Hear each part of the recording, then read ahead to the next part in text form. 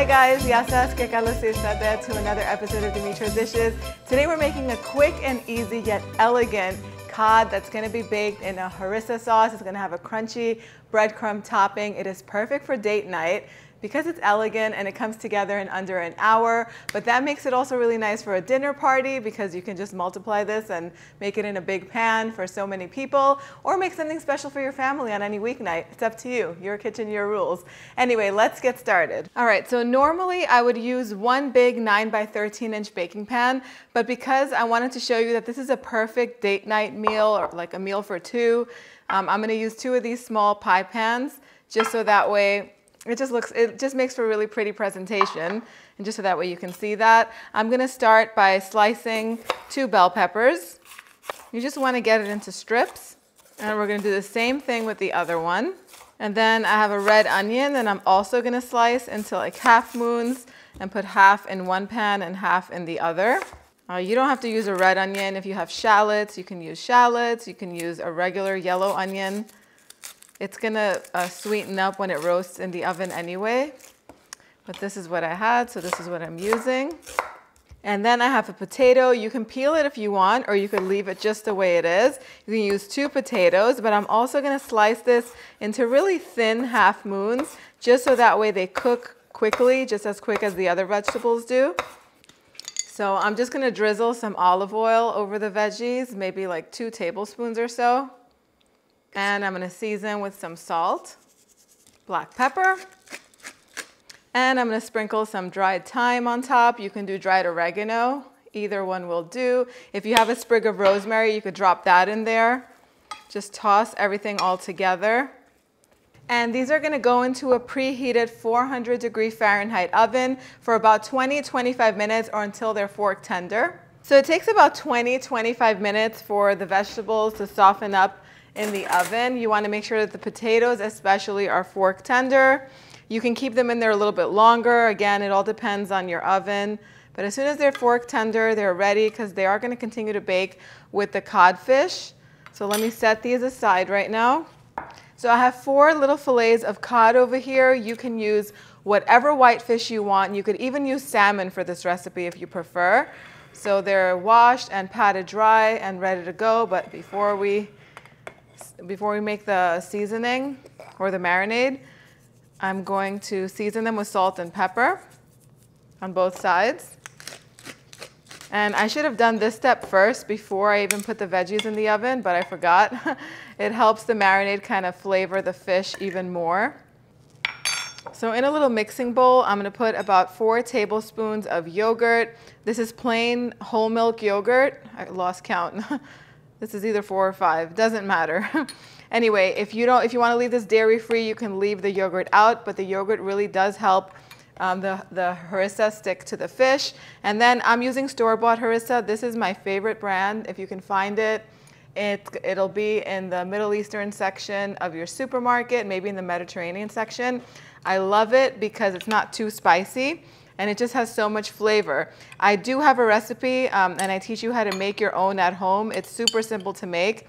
It's basically a combination of roasted sweet red peppers, some spicy peppers, a little bit of garlic, olive oil, and some warm spices. Super simple to make, and it is packed with flavor. I love to use this on chicken, fish, even lamb. So I'm gonna mix this all together, and it just smells so good. And you can put as much of the harissa as you want on it, on the fish.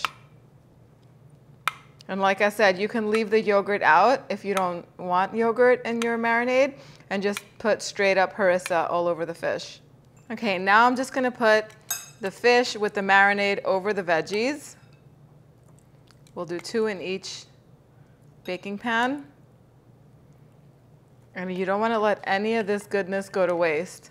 And because I love it so much, I'm actually gonna put a little scant tablespoon over each one of the fish fillets because this stuff is so yummy.